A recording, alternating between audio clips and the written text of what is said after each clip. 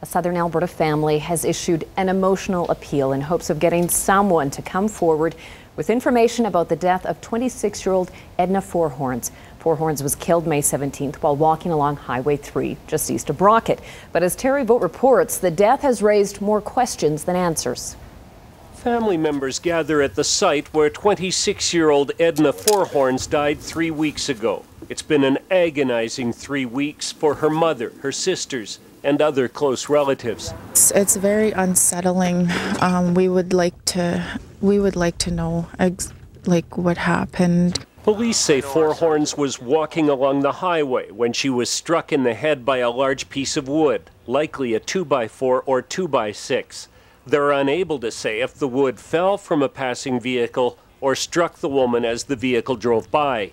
RCMP are urging people to come forward if they have any information, even if they're not sure that it's relevant. If we're going to get the whole story, we need to hear what everyone has to say. We can determine at our level whether information is useful or not. Family members say in their minds there are too many unanswered questions. They say Edna left a nearby house without her purse, something she wouldn't normally do. They also say she hated walking alone at night. Family members say Edna had recently turned her life around, that she had found religion and was planning to go to school in Edmonton. They say they were expecting that she would be around forever, and then in an instant, she was gone.